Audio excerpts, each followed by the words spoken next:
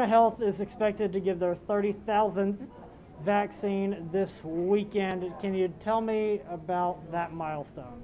Well, it's an incredible milestone, and it is a testament to the dedication and the commitment and the talent of so many people working with Arnot, all of our volunteers, our nurses, our clinical and non-clinical staff, and really the support of the community, the folks at Arnot Realty who've made the mall available to us, and all of the community organizations that have welcomed us into their doors to be able to take care of their clients and constituents and provide services closest to where they live and work. Well, ideally, Austin, we would love to see 100% of the eligible population vaccinated. We know that's the only way that we're going to be able to provide protection to everyone throughout the community and throughout the region.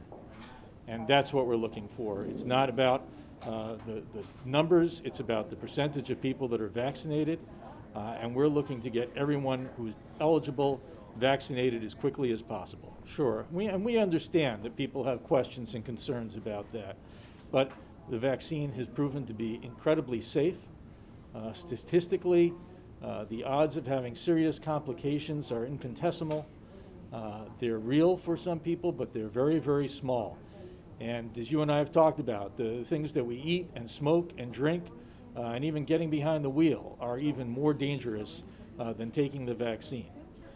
And it's so important because not taking the vaccine does not only impact your health, but the health of members of our community and the lives of those who are elderly and most vulnerable. And we're seeing an uptick in the cases. We were down in the single digits for a period of time of hospitalizations, and now we're back up where we're seeing a consistent number of people in the hospital still every week, and unfortunately members of our community dying from COVID every week. And this is preventable now. We have plenty of vaccine, we have enough for everyone who wants it, and we encourage everyone to please consider doing it, if not for yourself, for fellow community members and members of your family and friends.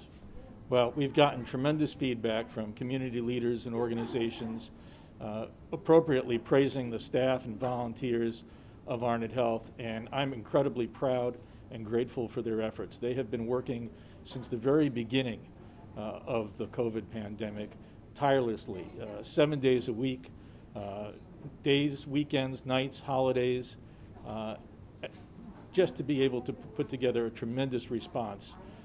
First with the detection of the virus and testing, and then with the treatment and managing so many hundreds of community members in the hospital, many extremely ill, battling COVID symptoms, working under incredibly difficult conditions, full PPE, N95 masks, long shifts, and they've just demonstrated a tremendous amount of resilience, professionalism, expertise, and talent, and dedication.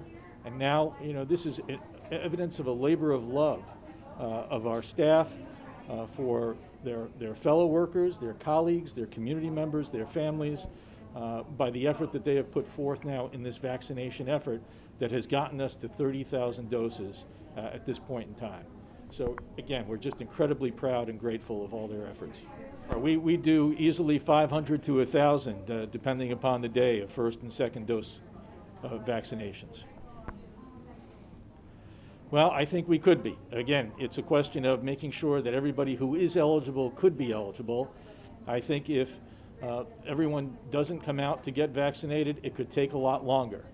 We know that we're going to be probably giving booster vaccines later in the fall, and the longer it takes to get everyone vaccinated, the more incidents of COVID that we're going to see, and the longer we'll see restrictions on travel, restrictions on businesses and reopening, and venues such as racetracks and sporting events and other things continuing to be closed except to a limited number of people. So the sooner everyone gets vaccinated, the sooner we'll be able to say that there truly is light at the end of the tunnel.